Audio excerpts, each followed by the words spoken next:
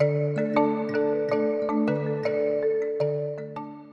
in this video we're looking at something called endothermic and exothermic processes. They're both referring to heat transfer. Usually you have an endothermic or exothermic process, which could be some sort of phase change, but chemical reactions can be endothermic and exothermic too. In other words, if you mix some substances together and they produce products, sometimes they give off heat and sometimes they take in heat.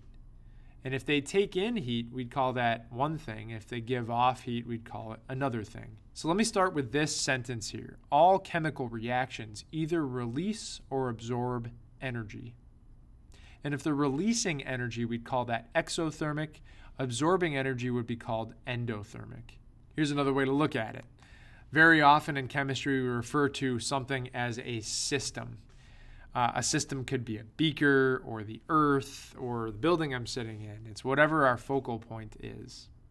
In an exothermic reaction, heat is given from the system to its surroundings. And its surroundings is just simply everything outside of the system.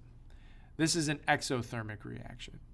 An endothermic reaction is very similar. It's just the opposite direction of heat flow. You still have a system. You still have surroundings. But in an endothermic reaction, the system is absorbing heat energy from its surroundings. That's it. Now, one way that I keep these straight is I think of exo as heat exiting, endo as heat entering. And that helps me to keep them straight. So let's play a quick little game. I'm going to show you a picture with a little description. Is it an endothermic or an exothermic process? Hot hands. Hot hands are single-use hand warmers that are air-activated. You can kind of see heat coming from this little packet here going into your hand. Now, be careful on this. The hot hand itself, this product, is the reaction system.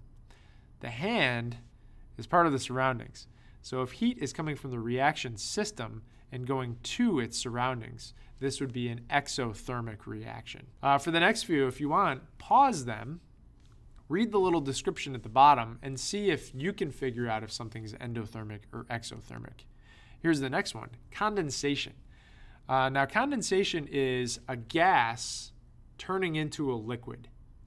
Gases have more energy than liquids do. And so in order for a gas to turn into a liquid, it would need to give off energy. It would need to give off heat, and that cools it down, turns it into a liquid. And so that process, condensation, is exothermic. The substance has to give off heat in order to turn into a liquid.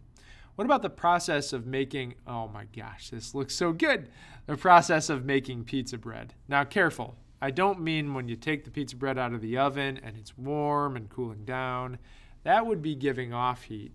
What about the process to make it though? We're baking the pizza bread. Is that endothermic or exothermic? Well, it's got to be endothermic because you have to invest heat energy into that raw dough in order for it to actually bake. Here's another example, photosynthesis. What's up, biology? Plants use sunlight to make food. Is that taking in energy or giving it off?